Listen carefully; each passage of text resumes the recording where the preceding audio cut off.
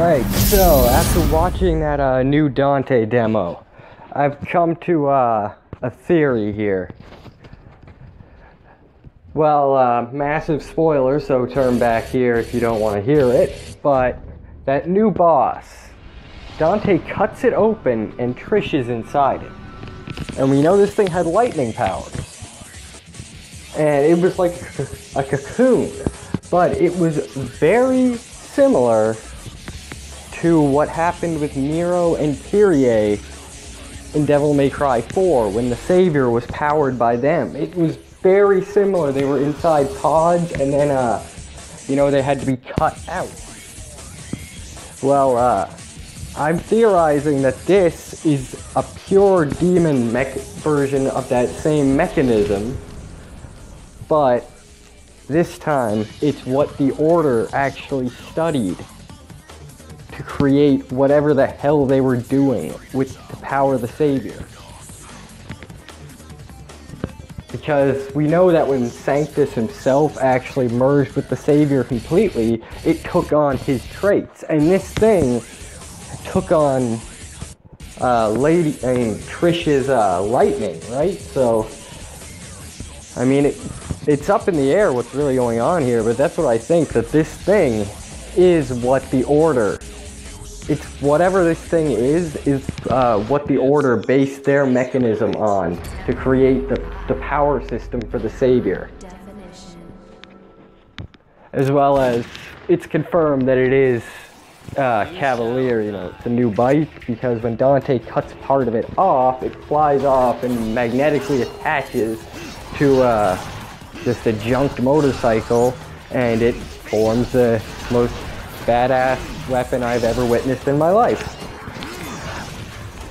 So, yeah.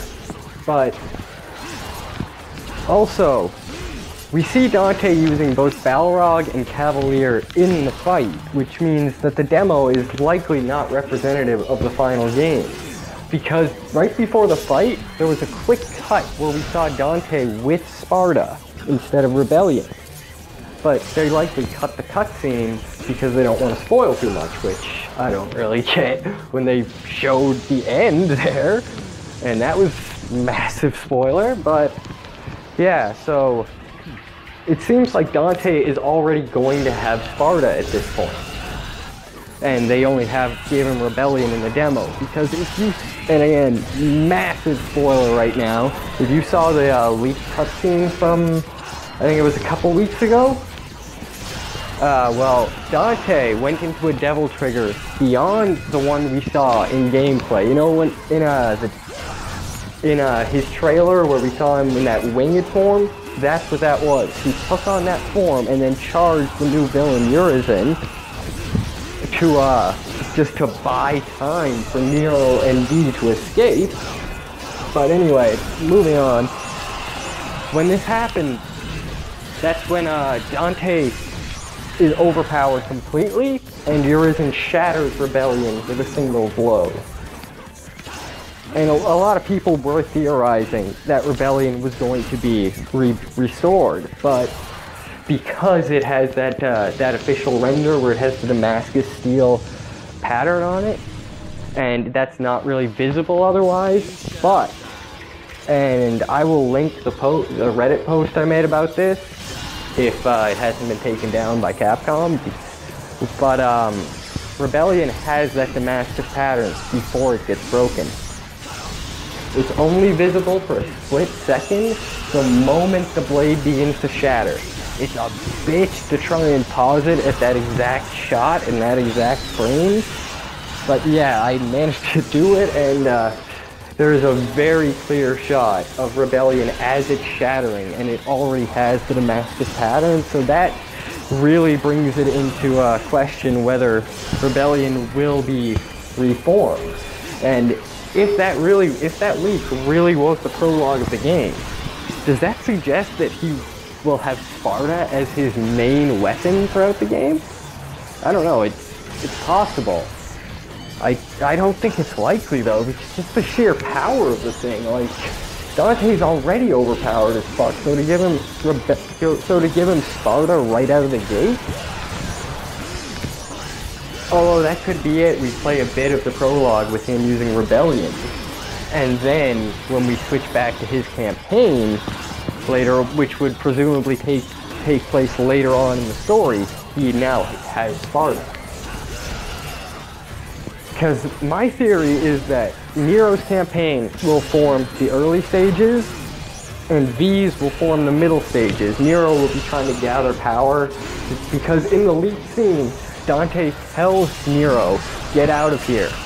You're just dead weight," and Nero gets pissed off because he knows he's no help, and, you know, V tells him, "Get stronger," which I'm almost certain V is going to be the villain here, but that could be a massive red herring because we all thought Dante was you know, shown to be the villain in the early stuff for 4, so. But yeah, we know that Virgil took Nero's arm. That is fact, we've seen it. Because, well, it's not fact, we haven't actually seen it, but it's all but confirmed. He rips Nero's arm off, then says, "I'm taking this back," and transforms it into Yamato before proceeding to cut, like a portal like DMC Virgil did at the end of that game. So that's almost certain. That's like 100% Virgil. But we know Virgil took Nero's arm. And, well, unless Virgil is Urizen, and I really don't think so, because as I've done, I did a very, very extensive, in-depth look at his character on Reddit, and I also did a very shittily produced video essay of it on my channel, which you can check out if you want. I don't recommend it. It's literally just a static background as I try to read off a script, which I've never done before. But yeah, I really do not think Virgil is evil. No. Just misguided, but that's for another time.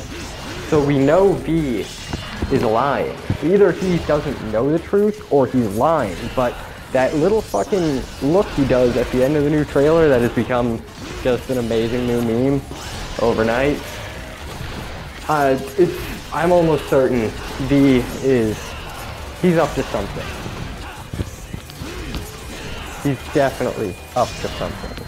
But yeah, so also though, just while I'm here, I might as well talk about the gameplay. Like, it looks amazing. I was worried that when they were talking about reducing whatever they were going to do to reduce animation canceling, because, you know, that's always just been, it's what you do. You learn how to just chain moves into each other without letting the animations play off. My personal favorite with Dante is to start up a Dance Macabre and just go into it right up until you've done the million stabs part, and then switch to Dark Slayer, and instead of doing the last couple of hits of Dance Macabre, you do a 3-hit Yamato combo and allow the full sheet for a mass, because Rebellion doesn't have very much range, right? So Yamato, though, does. If anything's in front or to the sides of you, they're getting hit with that third strike. And if you let the resheath happen, massive style boost, full DT, rune, orb, whatever you want to call it. But, shit, I forget what I was saying there. Yeah, the animation canceling. So I was really worried about that. But seeing how Dante moves in motion, it's got me thinking where I've started playing through Nier, and I'm not even going to try to pronounce the subtitle, but the way that after every move, you know, they have an idle pose where the weapon will either fade out of existence and pop up back on their back, or she will just stop using it and take an idle pose as she sheaths it, stuff like that. This is what Dante is doing now, it looks like. Like when you have Rebellion out and you start running, he actually kind of holds it behind him as he runs, and it looks so damn good. The taunt, it's just so fluid. Also, remember how in Devil May Cry 3, using Rebellion and DP, you could glide? That's back. Dante can do the Rebellion glide again. What I want to know, though, is that further evolved winged Devil Trigger going to be playable? But I don't know. I don't know. We don't know. we'll have to wait and see, but I cannot believe every time I think I can't get more hyped for this game, I get more fucking hyped for this game. Like, before Dante even got revealed on that motorcycle, weeks ago, it was already the most hyped I've ever been for something, apart from The Last Jedi, and let's just say one of my childhood heroes stayed a fucking badass. But, yeah. Where is the fucking roof on this game? And now it's looking like multiplayer. Like, if that wasn't a mistake, and there's gonna be co-op in these fucking games, there already was in Devil May Cry 3, when in the Arkham fight, a second controller could take control of Virgil, and Doppelganger also has that functionality. I don't know if that was replicated with Virgil and DMC. I don't believe so, but I never tried it. But yeah, so it's like the groundwork is already there. So like, and I mean, I'm sure I can't be the only one who thought that over the years. Fuck, gotta be everyone has wanted that at some point. Some form of multiplayer co-op in these games. Because come on, this is looking like the perfect character action game. Like, how do you top this? You can't. But I'm just gonna stop here because I've said my piece and I'm rambling. So, thanks for listening, and yeah. Looking forward to this fucking game. Have a great day.